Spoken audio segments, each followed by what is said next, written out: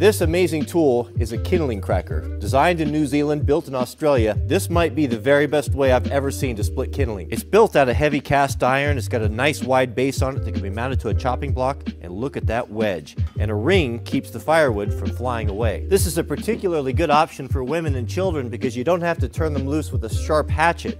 You can simply use a hammer. Put it in the wedge and smack it. It has a really large throat so you can put full-size pieces of wood in.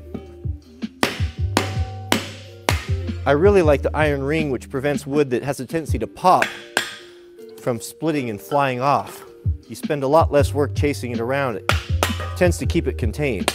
I've been using my kindling cracker for the better part of a year now, and it's by far the best way I've ever found to safely split kindling. And its bright red color makes it a really nice accessory for any wood stove or fireplace.